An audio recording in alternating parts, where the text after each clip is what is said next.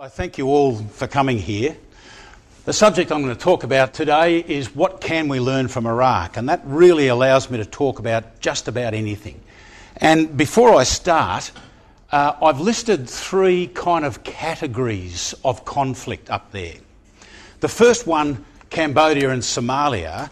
Australia's involvement in those two was fundamentally peacekeeping, and we're going back a fair few years now. And they were fundamentally different to our involvement in Bougainville, the Solomon Islands and East Timor.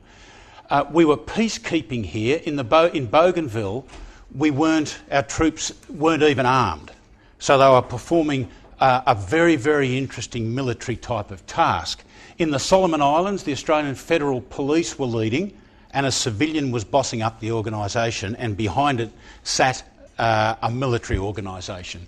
And in East Timor, we all know the history of East Timor, violence, an agreement with the Indonesians, a UN-sanctioned activity, in we went, but not a high amount of violence. And the third kind of category is Iraq and Afghanistan, big international operations, religiously inspired opponents, counterinsurgency, and an awful lot of violence.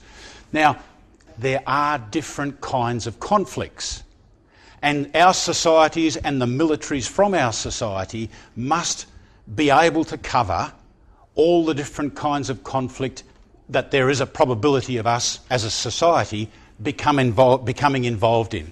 Now, the one I put down the bottom there, the Franco-Prussian War, I always use that as an example because I can never think of the actual date of it, 1870 something. Now, I don't care if we forget the lessons of the Franco-Prussian War. I could not care less. But when we forget the lessons of Iraq, which is still running, and we fail to apply them to Afghanistan, I think that it's extraordinarily important that as a society we look at ourselves, we look at our political leaders, and we look at the directions that they give to their military. You're going to have to cut me a bit of slack here because I'm going to go into before I actually break down the presentation, I'm going to offer you a number of generalisations. And they really are savage generalisations. If you want to get sophisticated and nuanced, we can do it as we go through in the question time. But give me a little bit of slack here and I'll put these propositions to you in a general form. Then I'll get into the formal part, and at the end of it, you can say to yourself, well, of the generalisations, did he generally explain why he thought the generalisations were interesting? Before I go into the generalisations, I want to address a moral issue that I normally address in great detail when I speak only about my involvement in the Iraq War. No soldier can ignore the morality or the ethics of warfare. And of course, if you become involved in a war which you don't consider just, you can find yourself answering to higher authorities, be it your own government, be it to the judicial system, or be it in the most extreme to the ICC. I've got to say, in my own defence, I did not invade Iraq. Okay, you can blame me for a lot of things, but I didn't invade Iraq. At the time, I thought, as did 90% of the people involved in the preparation for and the conduct of the invasion of Iraq, that Saddam had weapons of mass destruction. And a significant proportion of the people now who say, I told you that they didn't have weapons of mass destruction, were awfully silent at the time. Even Saddam's generals thought that he had weapons of mass destruction. However, I think that you can make a case that the invasion was legal. It may not have been all that smart, but I think you can make a case that the invasion was legal. In its smartness, it probably relates to something like the strategic error of Gallipoli. However, that was not the problem that faced me. I didn't invade Iraq. I went to the counterinsurgency that followed Iraq. I don't believe there is a war in Iraq. There are a series of wars in Iraq. For all the Americans' faults, they believed that they would be going home in 90 days after the invasion, for a whole bunch of reasons. But that, in my view, that's a different issue. I believe that we had a high moral obligation once we'd invaded Iraq to put it back together again. And that's the war that I went to. I went to the counterinsurgency that followed the invasion of Iraq, and I believe that in itself was a just war. We busted it, we had to put it back together. Now, we've paid 4,000 casualties, nearly 5,000 casualties in that, and the Iraqis, of course, have paid a lot more casualties. But that's the situation, and that's the ethical decision that I have to make. Let me, and you're more than welcome, I'm sure you realise it, to take it up, any other moral or ethical issues you'd like to take up during question time. But we're talking about Iraq as it applies to Afghanistan, our current conflict, and let me start with a couple of generalisations. The first one is that it is much harder to withdraw your troops from a conflict than it is to decide to not get into it in the first case. So when we talk about the conflict that we are now in, that's a big factor. We can all list reasons why we should be in Afghanistan or why we shouldn't be in Afghanistan. The fact of the matter is that we are there, and a range of implications grow in importance if we have to then pull our troops out. Now, it looks like the Dutch may do it, looks like the Canadians may do it, and it'll be very interesting to see what the implications strategically for them are. The next generalisation is that a comprehensive interagency approach, it's not just a set of words. It's real resources in terms, as I say there, time, money, lives and reputation. Now, I put that one up there because as a humane and good society, we don't like war. And we search every other policy option to try and avoid war. And we seem to come up continually in Canberra, which is where I come from, with the answer being we've got to have a comprehensive interagency approach. And that's as far as it goes. And the military, under-equipped, under-resourced, with no capacity to deliver masses of humanitarian aid, to advise on governance or to tell people how to get rid of the poppies, finds themselves doing exactly the same thing before we came up with this great comprehensive interagency approach. There's got to be a matching between the tasks that the government takes, the resources that they allocate to those tasks, and the way those tasks and resources fit into the overall Obama strategy for a place like Afghanistan. The next generalisation is that end states are fantastic as an academic exercise. When we all uprightly demand the government provide an end state for what it's doing, that's fantastic. It won't last a millisecond, because the act of becoming involved in a conflict immediately changes the nature of the conflict. And you could find something Clausewitzian about that. But I suggest to you, by all means, demand an end state, accept the end state the government then gives you, and accept it to have absolutely no relevance. I always say troops rather than security forces. By security forces I mean troops, police, field force, all the kind of organisations in a country that either exist or you're building to achieve security. So I say that troops are not the only answer, but they are normally the first answer. And that's an important point, because everyone says to us, and I used to get offered an extraordinary amount of unsolicited advice in Iraq about how to win, people always say there is no military solution. Well, of course there's not. No one ever said there was. People have known there's been no military solution since the British dropped bombs on the Iraqis in the 1920s. There is no military solution. But before you do the clever parts of counterinsurgency, that is governance, economic, rule of law, all the clever parts of counterinsurgency, you've got to establish somewhere across the country some level of security. Now, if, of course, the enemy give up and immediately negotiate with you and obey the rule of law and join the government, you've got a Solomon Islands situation. That's fantastic. The situation I'm talking about is where an enemy is actually opposing you. So they're not the only answer, but they are normally the first answer, because you must establish a level of security before you can do the clever parts of counterinsurgency. So counterinsurgencies are not quick, cheap or easy. We bitch and mumble about the length of time of the fight in Iraq, but at the moment it's 2 years short of being an average counterinsurgency. 2 years short of being an average counterinsurgency. Doesn't make it a good counterinsurgency or less people being killed. It just means that we must have some perspective. At the moment, we complain that Afghanistan has now been running since 2001.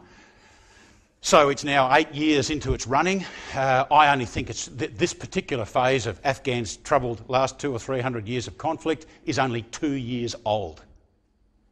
And really, for the Americans, it's only 1 year old this year. So, and that gives you a different approach because you learn wars by doing them. And I'd like to suggest that when we look at the policy aspects of any conflict, that we avoid the 3 standard errors that every government makes every time we involve in conflict. And the first one is we always allocate insufficient security forces to begin with. Guaranteed, laid down. You can't name me a war where it didn't happen. The second one is we then insist, because we're good moral people, we then insist that reconstruction start now. We've got troops over there, why aren't they reconstructing stuff? Again, that's fantastic, but until you establish security, you are wasting your time trying to do reconstruction. And then we fail to provide even the non-military resources. If we think we may not have enough troops in Afghanistan, we don't have enough political officers, governance officers, agricultural officers. We've probably got enough electoral officers now because we're building up to an election very, very soon. The real solid failure of every one of our recent activities is the non-military components of what our society puts into these struggles. And the last, I think it's the last one, avoid simple solutions. They are sure to be wrong, particularly simple generalisations. They're sure to be wrong. I heard a Dutch Socialist Party representative speaking on the radio this morning. You may have heard it, Radio National, I think it was, who was advocating that the problem with Afghanistan is the presence of foreign troops. Remove the foreign troops and the problem goes away. Now, he's forgotten how bad the Taliban was, but we're all capable of doing that. When Fran Kelly asked him the obvious question, but what about the civil war that may break out afterwards? His answer was simplistic and naive. Well, it may happen, we don't know what's going to happen. So he is advocating that you and I follow a policy in a war that we have got ourselves into, which morally and ethically we have some responsibility to pull our troops out if there is a 1% probability of that society tearing itself to bits. Our Dutch socialist is happy with that. Now, I thought socialism was naive, but he's carrying that into a political dimension that just blows me away. Now, having disobeyed the second last law, get serious or get out. Now, we can't really get out. It's going to be very difficult to get out, and we can kind of not do anything more. This is Australia and the West. We can not do much more, but every time you don't try to achieve a decisive result in these conflicts, you extend the conflict, and who pays the price? The people. So I think I'm just about ready to start the presentation. Now, I'll break it into 3 parts. I'll try and give you a model of Australia's conflicts because it's difficult enough to understand the logic of what our governments do with the military as they become involved in these conflicts if you don't have an overall understanding of what I think is the model of Australia's conflicts. I'll then talk for a little bit about operations in Iraq and then I'll bring it back to Afghanistan. I like to try and search for a model of Australia's conflicts, firstly from our strategic guidance. We are a distinct middle power. Unlike Canada, we're not like a number of the middle power NATO countries who don't ever do anything out of NATO.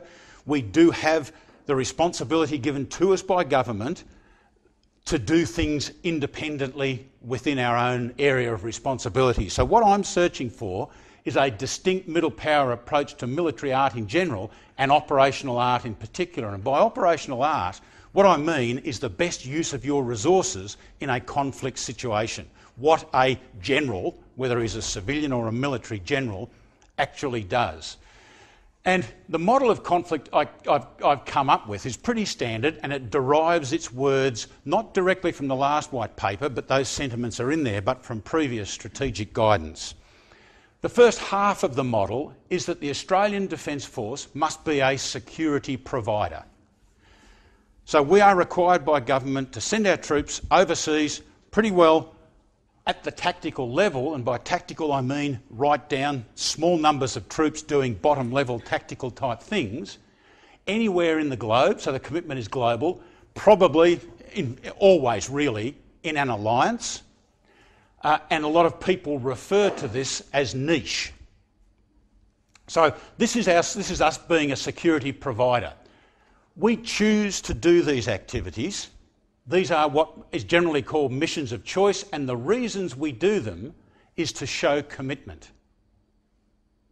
Now, you'll notice the one thing that's missing, and that is to win. And I'll get back to that in a second. So that's the first half of the model, and we're in an extraordinary position in Australia in this situation, because our missions of choice mean that we can choose the war. If we don't like the war, we don't go. If we're not ready for the war, we'll say, well, we won't come this year, we'll come next year, we'll get ready. We can choose the time of our involvement. So if our troops aren't ready this month, we can get them ready over a 6-month period and send them in 6 months' time. We can choose the force levels we send. If we don't have many troops, we can send a small number of troops. We can choose the area of operations within the war, and within that area of operations, we can choose the type of operations that we conduct. So if we don't want to incur casualties, we can conduct very restricted operations or no offensive operations at all. And of course, we can choose the time to go home. And this is a triumph of Australian diplomacy, there's no two ways about it. And it's the Defence Forces' bread and butter, and I think we do it very, very well. Will this occur forever? Well, I don't know. If you read the last white paper, which is going to spend vast amounts of money on preparing for state-on-state conflict, and if you believe that, then God bless you. But certainly we have to prepare for a range of things. So this is our mission of choice. That's what we choose. And this is where we come back to the second half of the model. So the first half of the model was a security provider. The second half of the model is the Australian Defence Force as a security leader.